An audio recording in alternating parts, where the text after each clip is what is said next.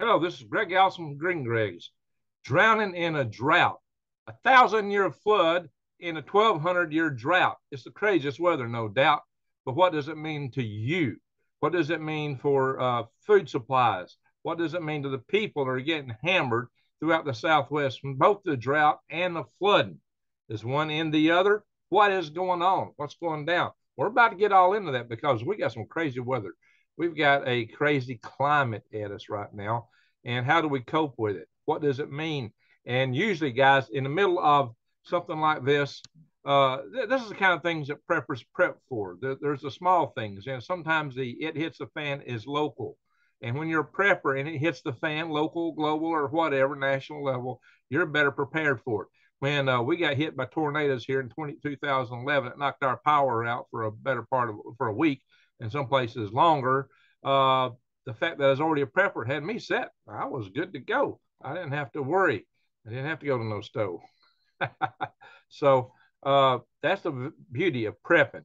It has you prepared for the worst. And they're getting it both ways in the Southwest right now. The drought, the flood, it is a drought in the flood in the drought. Time will tell. Let's go through some articles here. Let's look at some of these things, some of the dimensions of what's cooking, guys.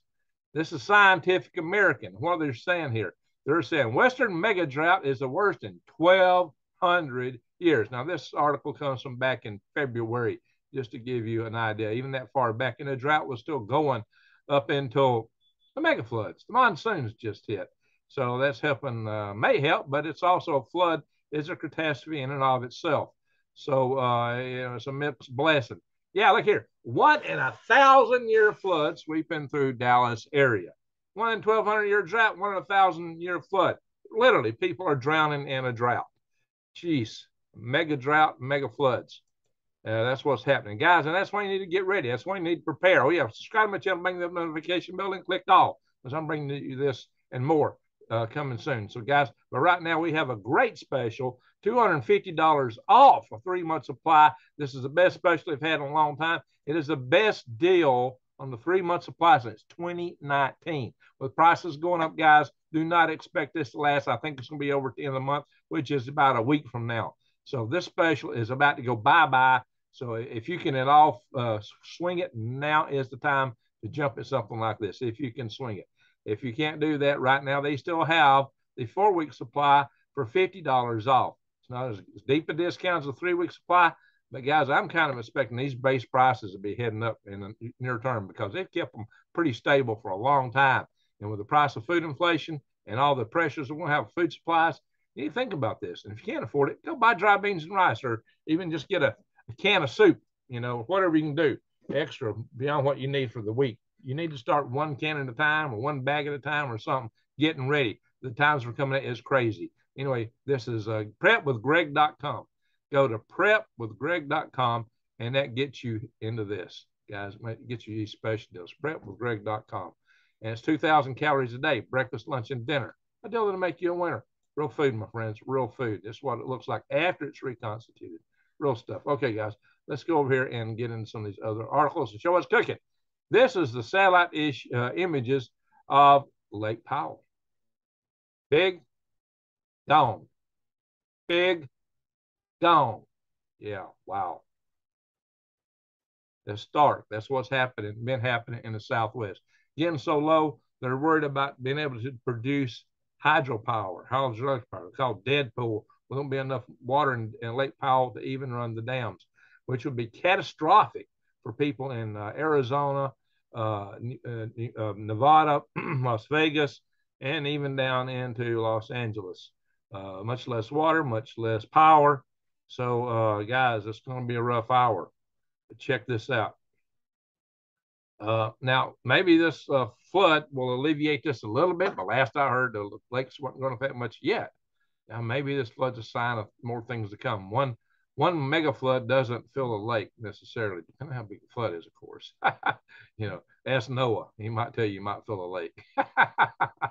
Anyway, Lake Powell and Lake Collapse, it says. Lake Powell and Lake Mead could collapse. Let's get rid of this thing here. This mess. Come on, don't be throwing me notifications. I hate notifications. Could collapse without more water cuts along the Colorado River.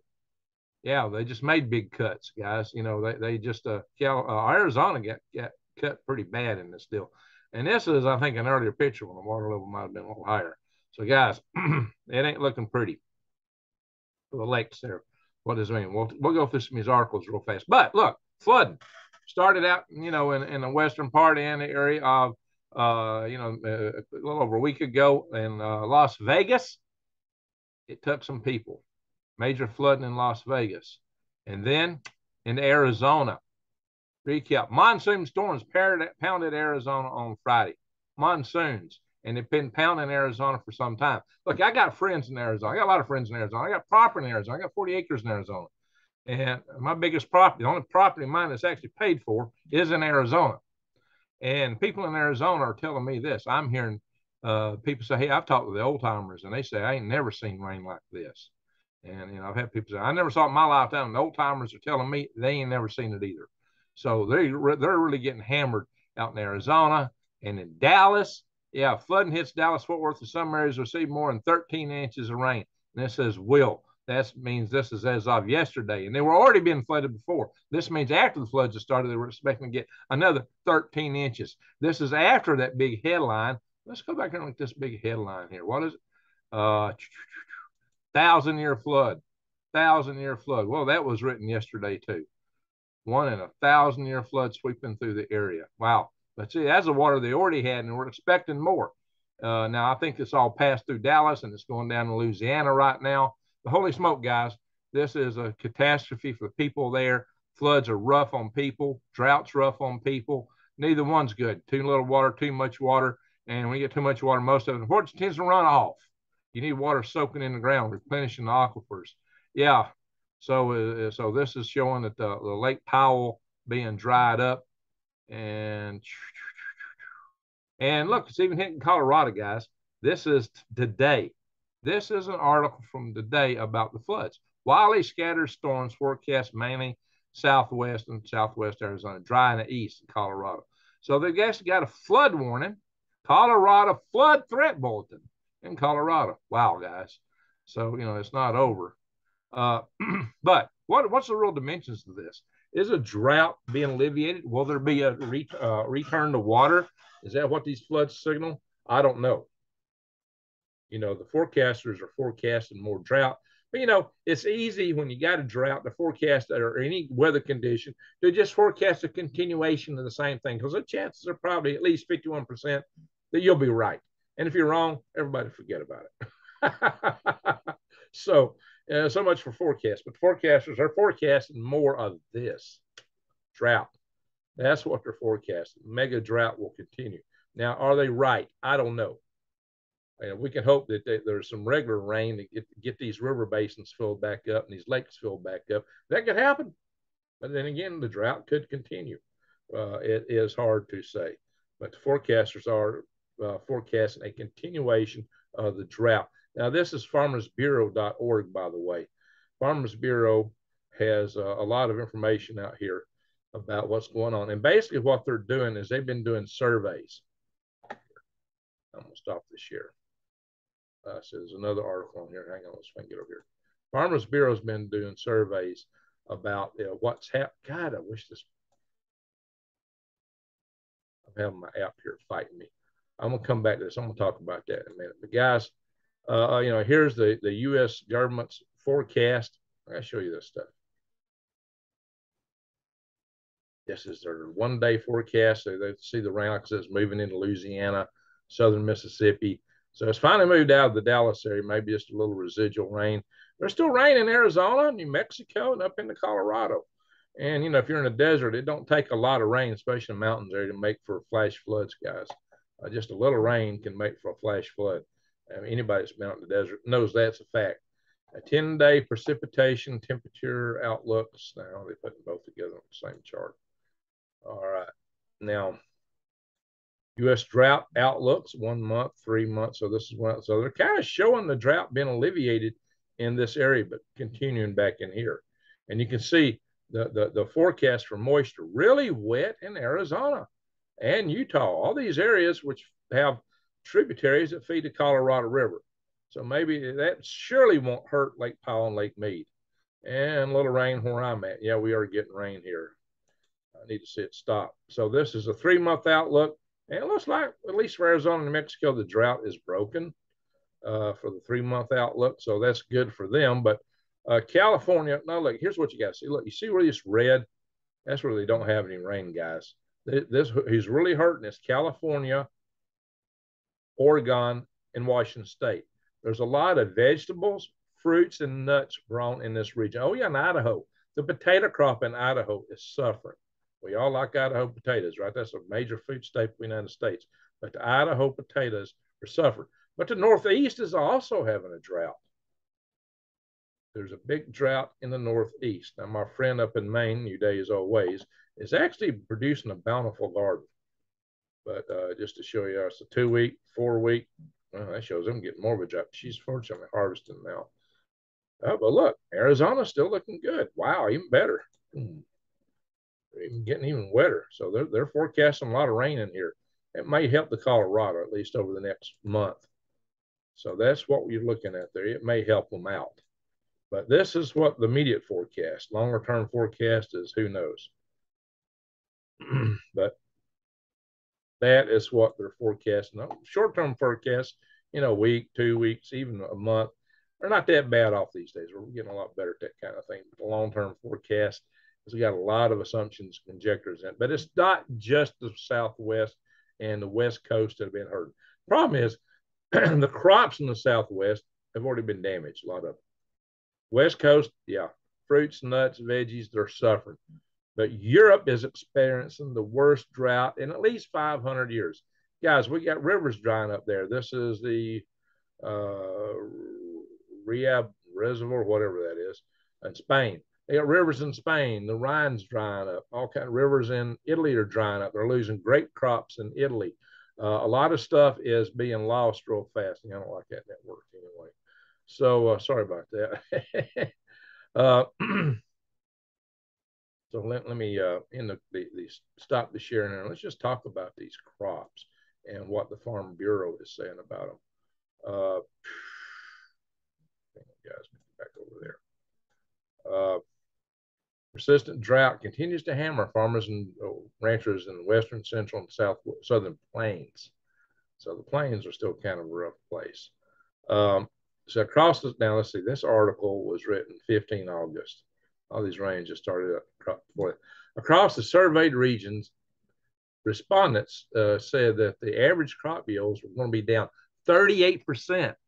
That's nearly 40%. Crop yields down 38%. It's nearly 40% right here in the US of A. And this is, we're talking in our grain belt area, 38% because of drought conditions. And one Arizona farmer commented, says, many other fields near us are now fallow. Cropland is being converted to housing developments at an alarming rate. Over 10,000 new homes expected within a 10-mile radius. So yeah, they're building houses because land is more profitable to sell for houses than it is to grow food on by a long shot if you can develop the houses for the area that's got demand for that. Same is true around here. We're seeing building going up like crazy. So guys, what's happening is that farmers are having a hard time feeding their cattle. They're selling their cattle off. They're selling they're even destroying some of their crops. So they said that they're down 38% by average on crops. 74% of the respondents said they have reported a reduction in the forest. 66 reported liquidating parts of their herd or livestock. 73%, these are percentages, reported reduced surface water deliveries because of drought conditions. So what's happening is they don't have water, they don't have food, they can't feed their cattle, so they're reducing their crops. Right now, beef is cheap. So what's that mean for you? If you want to buy the beef, get it now. Same way with grains, because we're still eating last year's crop up to another couple of months, maybe 3 months, 4 months at most. We're still eating last year's crops. So we haven't seen that big price surge yet. But what's happened is the farmers have been hit by the cost of fertilizers and pesticides and everything they put on their property going up 250%. Fuel costs have gone up. Farmers have been hammered by all these things. I showed you in my video, my farm food 9/11 video. some time back. I went through several fields and showed you what they were trying to do to mitigate these costs and how that can also cut yields. And I'm seeing some of these crop fields aren't doing all that well this year. Some are doing well. Ones where the farmers went ahead and put fertilizer to them anyway. But what's the price going to be? What's it going to look like in the market come this winter? Some places this winter are going to be suffering. Europe is going to be suffering for fuel, for heating. The Northern Africa and places that rely on Russia and Ukraine for grain, people will be starving. Now, they're getting a little bit of grain out of Ukraine, but nothing like they used to. In fact, Ukraine harvest is down because they're in a war. Farming in the midst of a war, especially when the farmers have been attacked, it's not a good thing. It is not a good thing, guys. So you got to worry, whichever side you take on that conflict. When you're talking about global food supplies, it's all bad anyway. It's all bad. So what does this mean? Prices will go up. You know, the one thing I predicted on this channel from the one thing I actually predicted for some time back, I said food prices would go up. A lot of stuff I said this may happen or that may happen, but no, I said food prices will go up, and I've been right. That's one thing I predicted, and it has. And it's gone up quite a bit, unfortunately. And I'm expecting this winter to be rough. It may be hard to get some things, especially when they start culling. So I'd say go stock up on your beef right now. Go stock up on things like that. Put it in your freezer if you can afford it. Check out my Patriot Supply link. Go to prepwithgregs.com for that. You better be gardening. Get ready. If you didn't garden this year, get ready to garden next year. Be a good time to start your worm farm. Now, don't buy this week because I'm about to go and try to launch attempt. But the following week, if we get this rocket launched, I'll be selling worms. I might sell them for about a week. If I don't get this rocket launched, though, we got a couple of the launch attempts. One of them's going to be on another Sunday night, Monday, and I won't be able to, if that happens, the third attempt, I won't be able to do worms that weekend. Let's hope we get this thing off, guys. Yeah, I'm going to be on the console of the launch of the space launch system, Artemis 1 rocket. Been working on that for some years. I do space stuff. I'm an engineer. I'm an electrical engineer. I run 2 power grid defense conferences. That's why I converted this urban farming channel into a prepping channel, as I did a video on that, and it caused my views to go boing, and I got a ton of prepper subscribers. I go, okay, well, I'm a prepper too, so I'll just start covering prepping. So that's what we're doing here, guys. But I still got the farming stuff, and you still need to raise worms and garden and things like that. That's one of the best prepping things you can do. And worm farming is a great prepping business. I'll go into that in the future, guys. But guys, seriously, we don't know if the West is going to come out of this drought. California, Oregon, and Washington State appear to be almost like they're cursed. There's talks that they could get hit by a river of water. But if they happen, that'll be floods worse than what we're seeing in Dallas and in Arizona. We're talking mega floods. You know, we had Sacramento had 10 foot of water in downtown Sacramento back in 1861, 62 that winter. Yeah, that kind of flood. That could happen. And it's not for the reasons they cited. It happens. It didn't have any climate change back in 1861, 62. This is just one of those things that happens from time to time. You get a river of water in the atmosphere, the atmospheric currents shift, and what's going down in the tropics or wherever, just they get a ton of water shifted into California, and before it hits the mountains, it all drops out. California gets flooded. So they're going, yeah, that would be catastrophic for them. It'd be catastrophic for the crops. The droughts are catastrophic. The flooding is catastrophic. The flooding destroys crops just like drought, maybe worse because it's all at once. Now, they need water for replenish. You need water. So maybe this is a turnaround, and maybe things will recover in the Southwest, at least parts of it. Beyond that, I don't know. It's all speculation. But right now, what you can know is crops this year are messed up. Food supplies are messed up. We have enough food in America. Yeah, we're a net exporter. We'll have enough food here. Should be. But, you know, they'll still export food because it's whoever pays them the dollars. That's where the stuff goes. Whoever pays the dollars. But right now, there's other challenges. I'm going to talk about billionaires buying up farmland to rewild the West. That's one of my next topics, guys. So stay tuned for that. That's why you need to subscribe to my channel, bang the bell, and click all, because I'll bring you a lot of stuff. I'll bring you a lot of really good guests. One of my great guests was Dr. Peter Vincent Pry. I've had on this channel at least 5 times. When I was searching, I found 5 videos of the day. He was a good friend of mine. He was at both of my Power Grid Defense conferences. He went with me to Montgomery to testify before the state. He lived up in Maryland, Virginia area. Kind of rotating in that area up there for years and years. He is a prepper, was a prepper. Fortunately, lost his battle with cancer, and we lost a national hero because he did so much to try to preserve our country, my friends. So much to try to preserve our freedoms and our way of life, to preserve the power grid, and to alert us to our weaknesses in defense, which makes us vulnerable to things like a first strike in certain countries. So he was trying to get us where that wouldn't happen. Peace through strength. All right, my friends. So check out my video where I talked about the passing of Dr. Peter Vincent Pry, and check out the videos, the 5 videos I listed under that, because that's worth watching.